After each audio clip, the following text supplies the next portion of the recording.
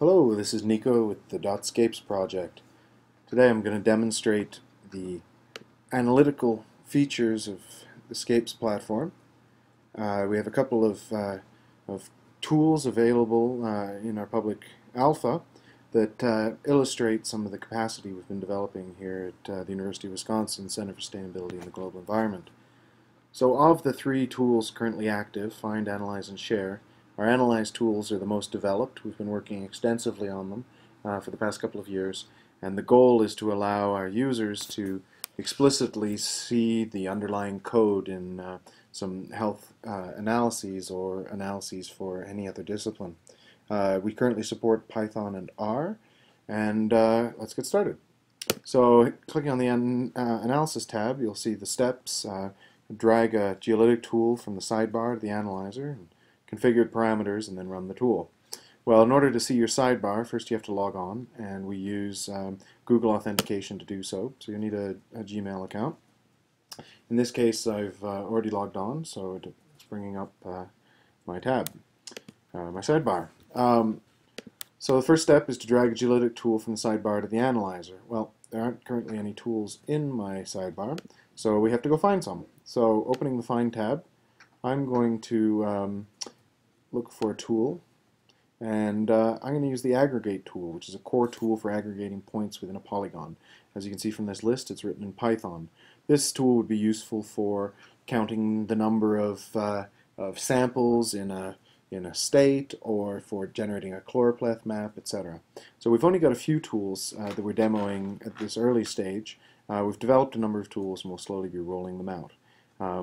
So let's grab the Aggregate tool and drag it over to our Tool tab, and let's take a look at it. So behind the scenes, we have a Python script demonstrating some of the geo capabilities of programming with Python. And the outputs from this will be a graph sort of bar chart, as well as a chloropleth map and a table. So you can browse through the code to see how we generate some of that. As we progress, we'll eventually allow people to fork that code and develop their own. That's a little further down the road. So let's close this out, and let's grab the Aggregate tool and drag it into the Analysis tab. So it looks like we need two types of maps, a boundary map and a point map. So let's go looking for some maps. One of our primary case studies is Brazil. So we'll put in the Brazil keyword, and we see some maps are available here. Let's grab the malaria map and drag it into our Map tab, and let's grab a population map to get a polygon. Again, a reflection of the alpha. We're developing a tool that will provide some of the metadata behind these maps, tell you a little more about them. For now, this is proof of concept. So we've got the malaria points, we've got the Brazil points. Let's take a look at them. So the malaria points are a series of samples of mean malaria counts from across Brazil. Mean malaria counts are what we're interested in here. And the Brazil population map is a series of polygons outlining these states in Brazil. So you could select some of those states to see what they correspond to on the map by clicking through our attribute table at the bottom. So let's now try to count how many of these points are within each of these polygons. So we go back to our analytical tool. Now we've selected two maps. We'll grab the population map as a boundary map and aggregate on the administrative names. So when we hear the admin names with the names of the states. So any states without any points, such as these ones, will get no value. The population map we'll use, the point map will be malaria, and let's configure how we want to aggregate. So we want the mean malaria counts. We want to generate an output aggregating within the polygons and counting. Again, we'll keep rolling out future versions of this tool to make it more intuitive, and we appreciate any input along the way.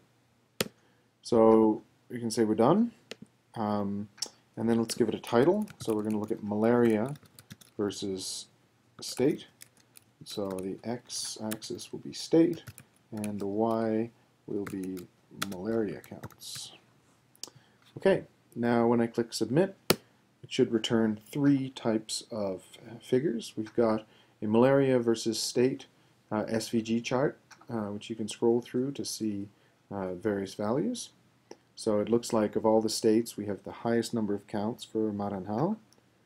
Then we also provide an HTML table where you could get the precise numbers for the various states.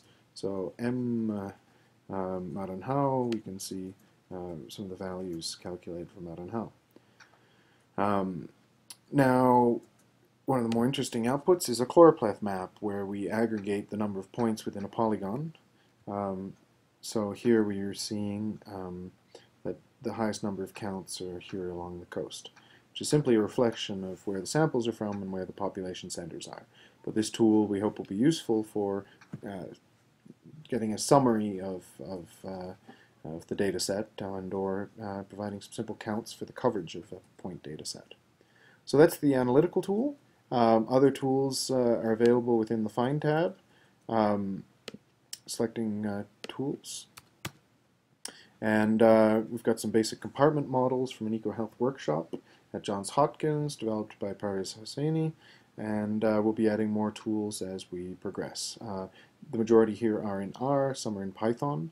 For a demonstration of an SIR model, we could drag that over to our toolbar, and you can see the code generates a simple compartment model, and we use these features here, these user parameters, in order to allow users to interact with those parameters. So another way, as opposed to dragging the analytic tab, is to run the tool, and here we could set some values, a beta and a gamma, and you could peruse the code to get a better sense of what those values reflect, and it'll generate an SIR compartment model showing susceptible, infected, and recovered populations.